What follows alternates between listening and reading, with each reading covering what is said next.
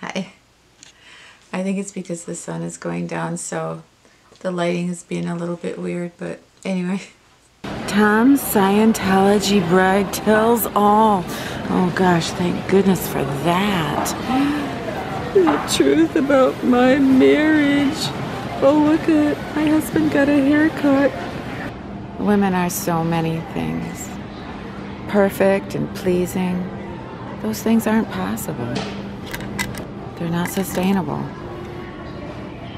Women are everything. Unique, beautiful, and important. Oh, I just love that. It's in a small. Oh, I wish they had that in a medium. Oh, I just love it. I love those colors. Oh, good gravy. I want it.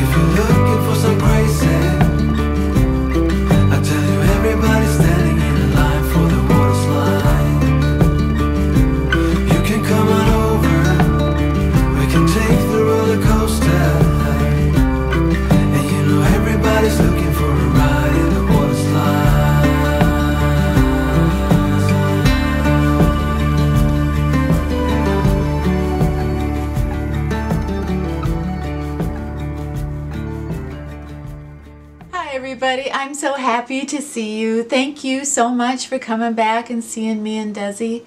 So happy March. And if it's March, then it is February favorites time. And I had a good February. I found some really cool things in February, and I'm kind of excited to show you some of the things that I found. You know, sometimes it's kind of nice when I can share something with you that I like, but a few of these things I kind of fell in love with. So anyway, you want to go through my February favorites today? Okay, let's do this. So in February, I found a lot of cool things. I found a new toothpaste that protects my enamel of my teeth. It's called Tom's of Maine toothpaste. This is cruelty-free.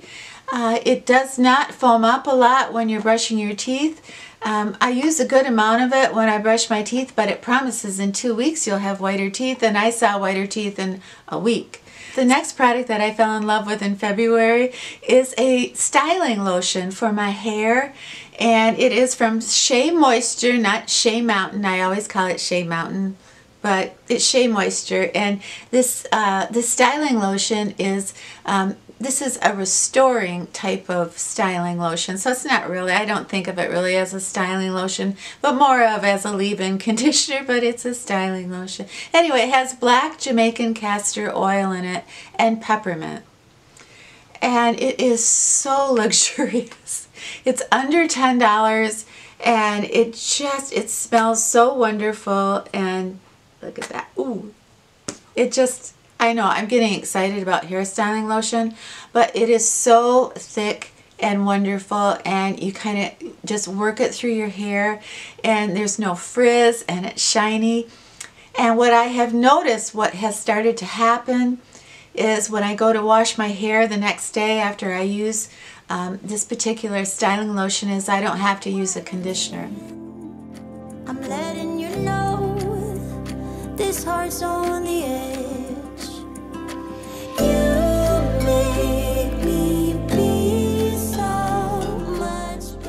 People really like the Boots No. 7 company, and they have a night serum that has won more awards than any other serum, and I've never even tried it. I have to do that. But anyway, Boots number 7 has a subsidiary company called CYO, and that line of cosmetics is cruelty-free. You can find them online or at Walgreens, and none of the products are over $7. So I thought that was pretty cool, especially that they were cruelty-free. And before Christmas, I came across the CYO cream blush palette. It's a highlighter and blush. And I fell in love. I fell in love so much I actually took a picture of it and put it on Instagram. But I really liked it a lot. I've actually not been able to find that palette again. But anyway, I digress. So in knowing that they were cruelty-free, I thought I would go ahead and purchase 5 or 6 of their products for you and see what we think of them. So last month I picked up the CYO primer, and this is a dupe for the Benefit POREfessional, and this is a really interesting primer. Not only it really is, this is more like the Benefit POREfessional than anything I have ever tried. You just sort of like tap it in under your makeup and it's like, oh really? Did I have pores? But the thing about this is after you have your makeup on and before you have your setting spray, before you put on your setting spray, you can kind of tap it in wherever you think it doesn't look perfect, and it fills the pore up or the line up. And I know the Benefit POREfessional used to do that for me too.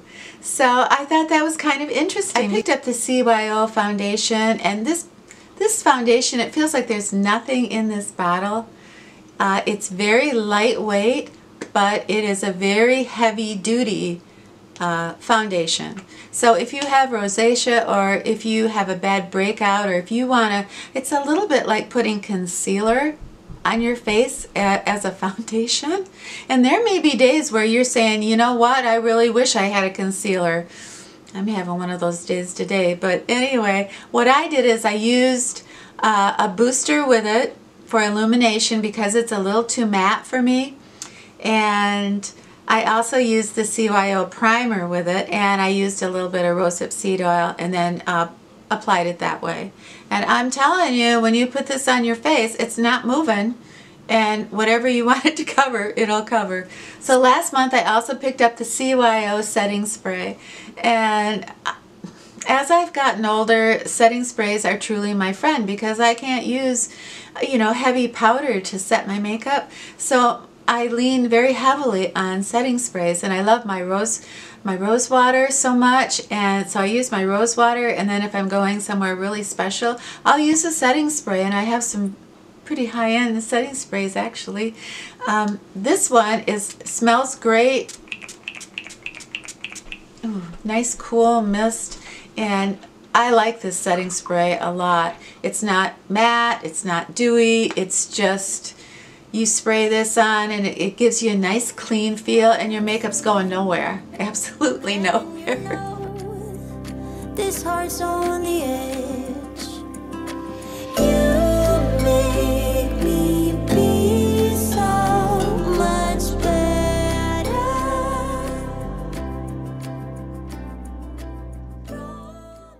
Lastly, in February, I picked up some lip products by CYO. I picked up 2 lipsticks and then a plumping lip gloss.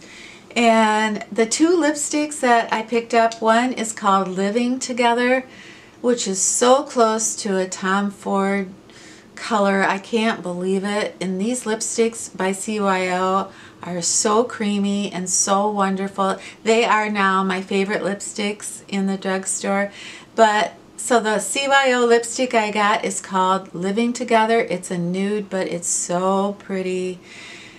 And I don't wear a lot of nudes, but wow, it's really, really beautiful with a lip gloss over it. And the other one that I picked up is called Rekindling.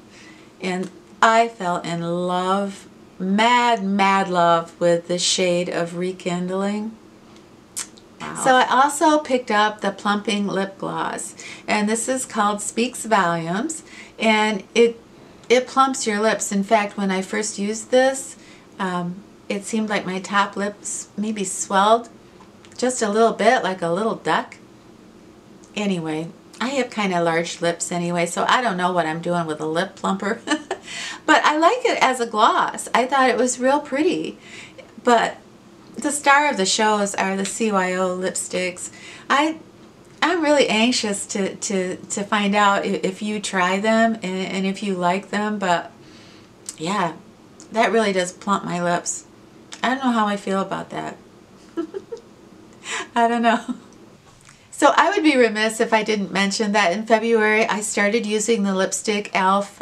In the color Bordeaux Beauty, and for some reason you guys really like that shade. I was asked more in February, what lipstick are you using, than in any other month that I've been on YouTube. So there's something about that color Bordeaux Beauty that you really like.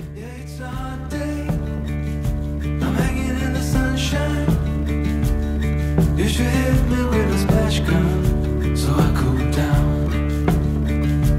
Won't you come on over? We can party till the sun's down. Baby, let me buy you a drink while we're dancing and blink. I can go for some weeping too, weeping too, weeping too. Hey baby, if you're looking for some crazy, I tell you everybody's standing in line for the My last love for February is an eyeshadow palette that I started wearing a few weeks ago, and it's called Comfort Zone. It's a new one by Wet n Wild. They say that they tried to dupe the Viseart palettes. I don't know, because I don't have a lot of fancy. I have a few nice palettes, but not Viseart. But the colors in this, I showed a close-up of it last week, and I'll show a close-up of it again this week.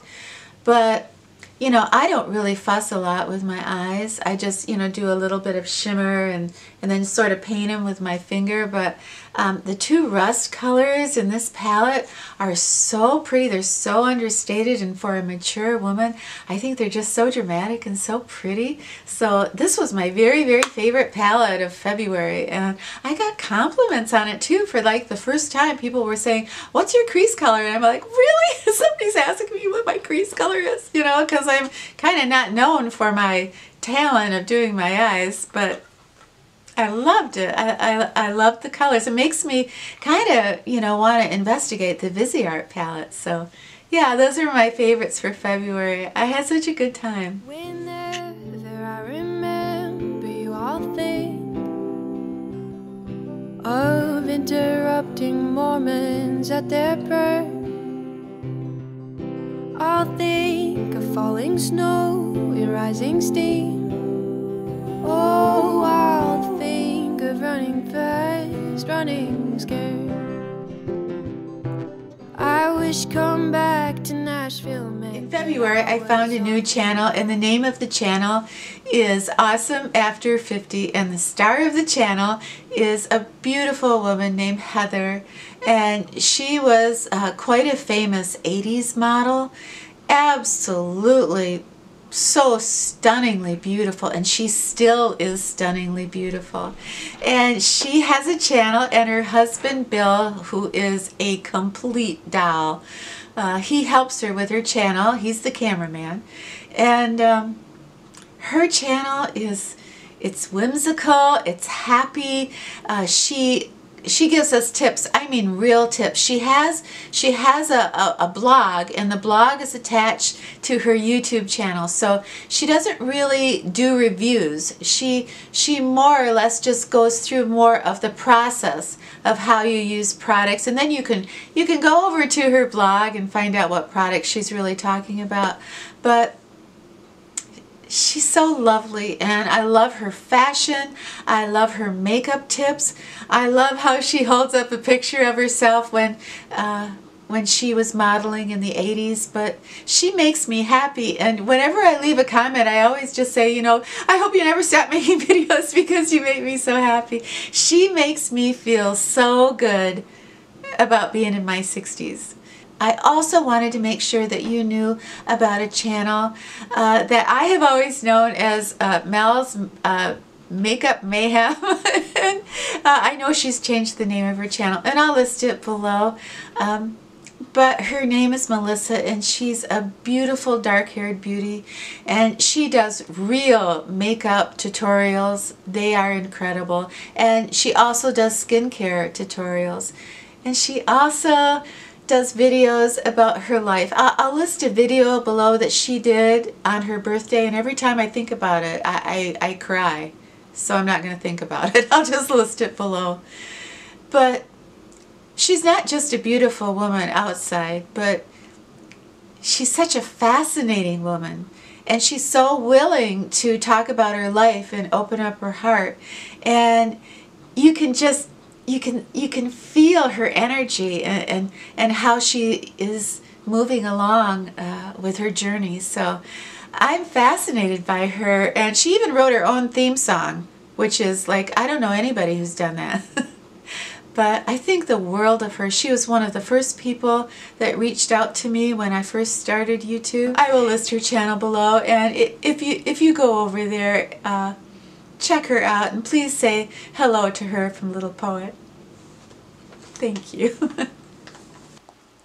Are you taking a bath before we go to bed? I think that's good of you, Des. You know, we have to be at the dog park tomorrow by 9 o'clock. That's when they let the little dogs in. I know you don't like me to call you a little dog, but I like your pillow. It says love. You want me to sing you that song you like? Rocket Dog.